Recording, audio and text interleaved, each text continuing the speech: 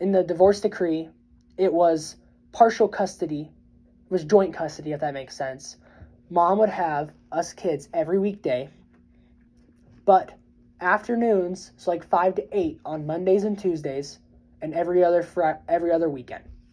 Those were his visitation times. Dad has 5 to 8 on Mondays and Tuesdays. Yep. So he has 2 midweeks, not just one. Yep.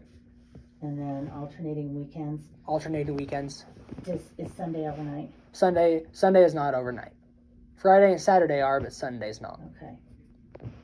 So standard weekend. Yep, standard weekend.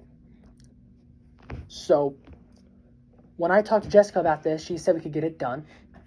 She set up family therapy, but we haven't had a single supervisor at our dinners.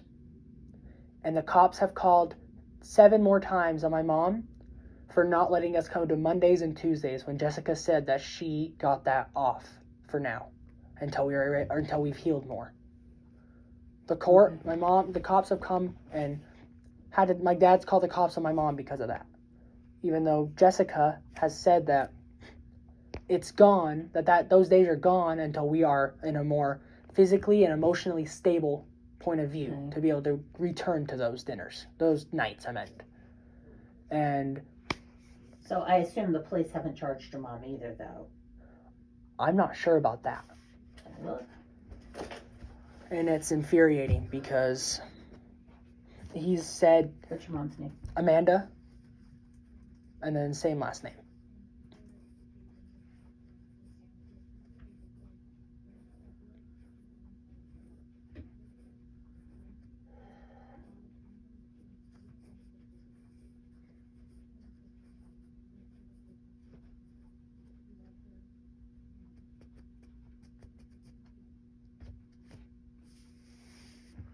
Okay.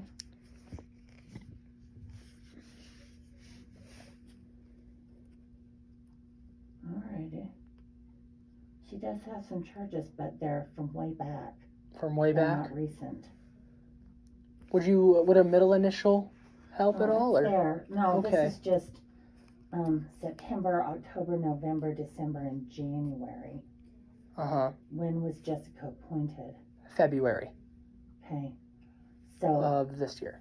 That, without knowing more, it does look like prior to her being involved, there are some charges, but not since she's been involved. So that does sound like the police he may be calling them, but they're not doing anything.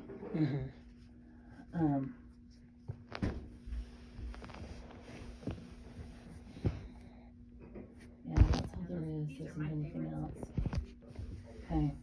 Okay. So, she's also lied to me, saying that I couldn't get a new guardian ad litem. Or has to approve that. So I would sign the petition for it, because they have a petition to remove a guardian ad litem, but not terminate it. So they could remove it and request a new one, but not termination.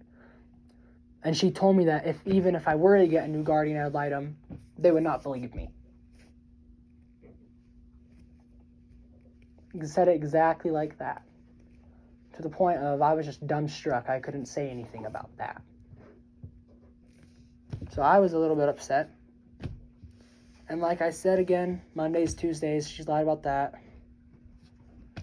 I'm not sure that one is. Oh no, it's okay. I don't know all the details of the court, but yeah.